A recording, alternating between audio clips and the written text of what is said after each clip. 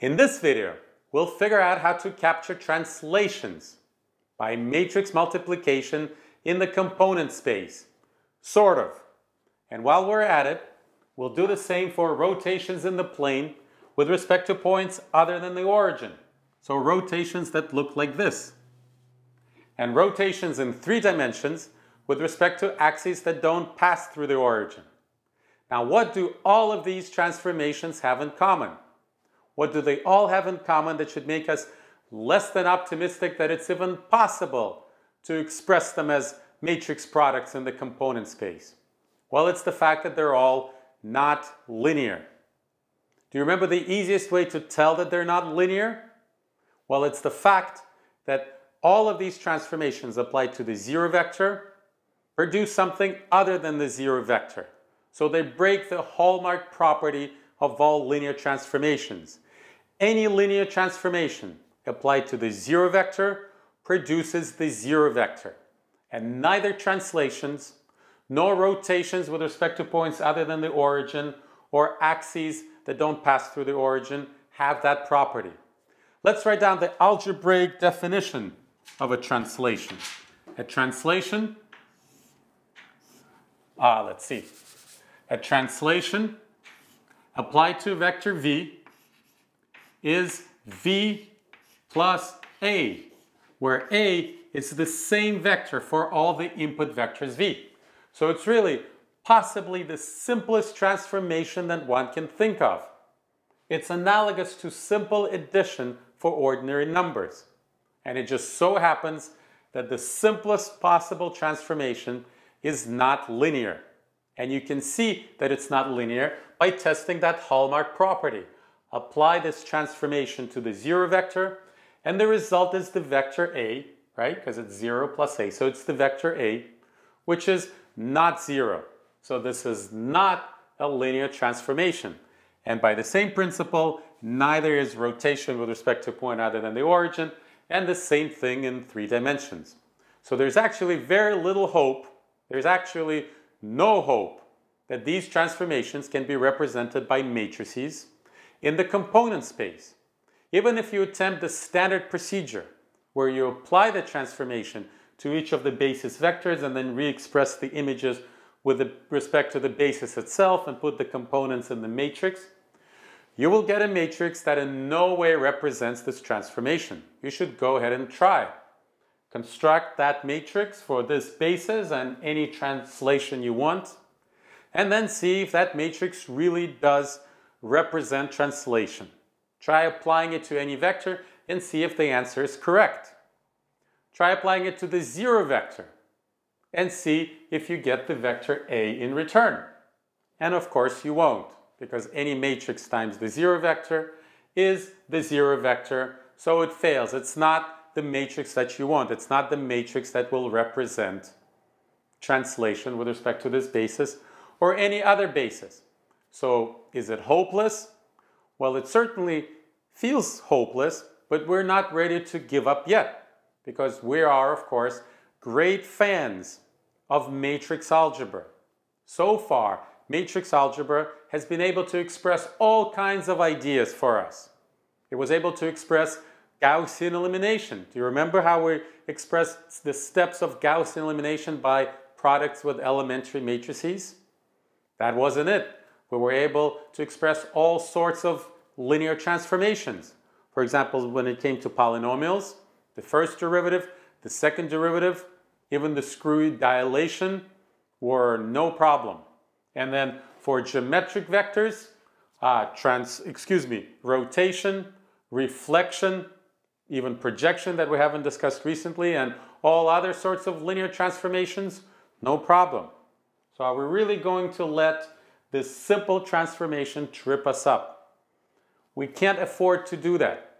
It's just so attractive to have a uniform language for expressing ideas. And our chosen uniform language is that of matrices. So we can't give it up. And also, computers are now tailor-made for working with matrices.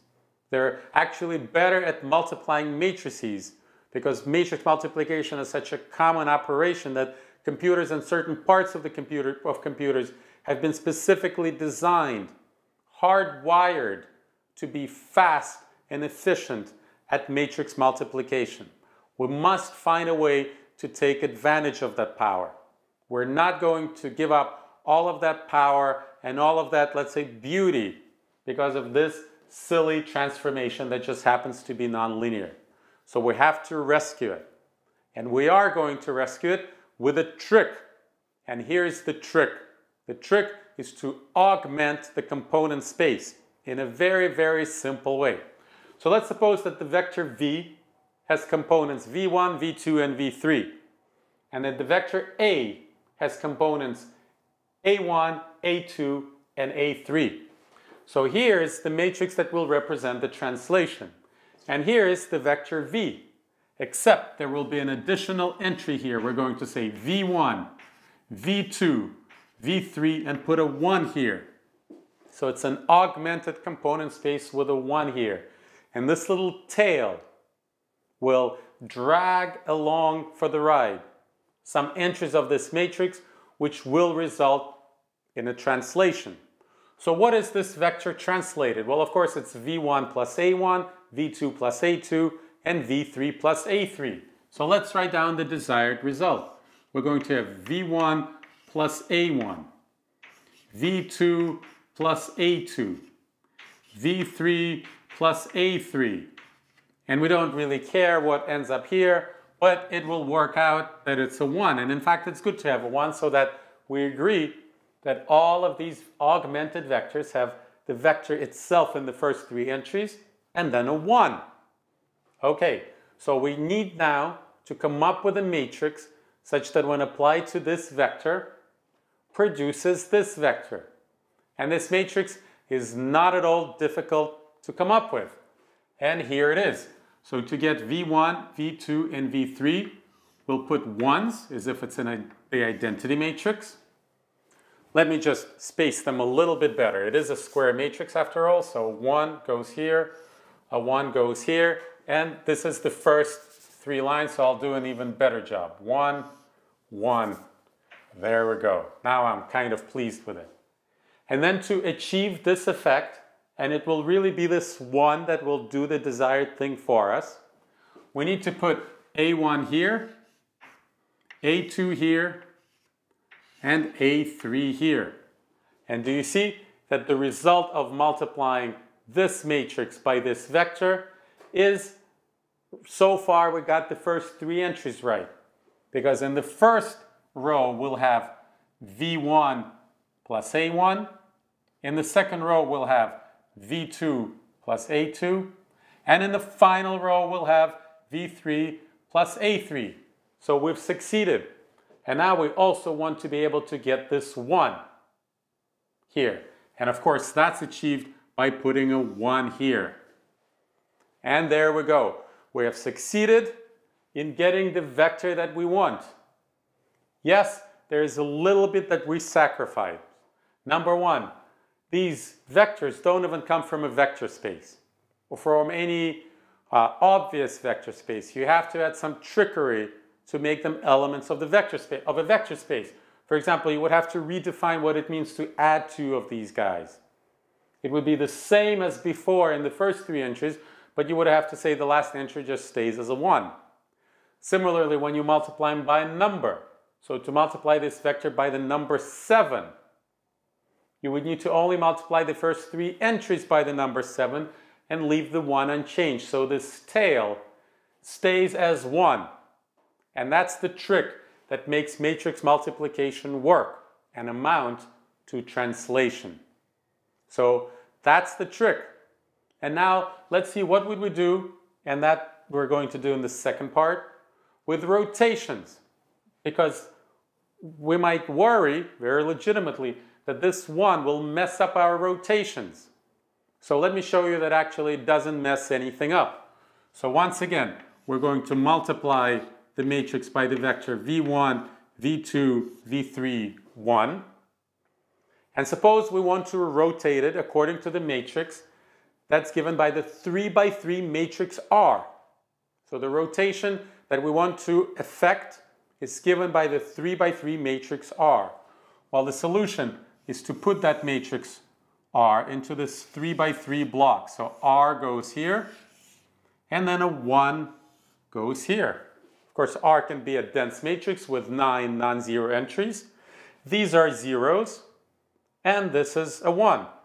And think about what the result is. So consider it in the block, block sense, and you will realize that what goes into the first 3 entries is essentially R multiplying this vector V, and by V I mean V1, V2, V3, the component space representation of this vector V. And then this one multiplies this one, and once again puts a 1 here. So rotations continue to work. So the price that we pay is worth it. There is a little bit of a price. This takes more spaces in the computer because there are, let's say, these 3 zeros right here that are completely useless. Plus this 1 that never changes that we have to drag along in space even though we know it's a 1. The same thing happens here. We have to drag these zeros along and we have to drag these zeros along. So in the computer, it may take more space and it may also take more time because when we tell the computer, multiply this matrix by these numbers, it does have to multiply by these zeros unless it's specifically represented in a way that doesn't take up more space, but that raises the complexity of the representation. All of these inconveniences are worth it because what we were able to do is rescue the matrix paradigm. We still have one single uniform language for expressing all of the transformations that we're interested in, let's say in computer graphics. And that language is the language of matrix multiplication and matrices. And one final note, how does this help us represent rotations with respect to points other than the origin? So I'll answer that question and then you'll do the same in the 3 dimensions. It's completely analogous. Well, suppose we have to do a rotation with respect to this point by an angle, let's call it alpha. So we're going to do it in 3 steps. Similarly to the approach that we used when we were rotating an object with respect to an axis that pointed in an arbitrary direction. So what we're going to do is apply a translation. Let's say this is given by the vector A right here. The vector A defines the point with respect to which we're doing the rotation. So what we're going to do is bring everything to the origin by a translation. Then perform our rotation, which is very easily multiplication by matrix, and then translate it back. So our rotation with respect to this point, this is not an X, this is just a little cross, is, once again, it has to go from right to left. Translation by minus A, I'm just going to put it as a subscript, followed by rotation by the angle alpha, followed by another translation back to this point. So now we can capture any rotation, whether it's with respect to the origin or not with respect to the origin, with respect to an arbitrary point given by the vector A.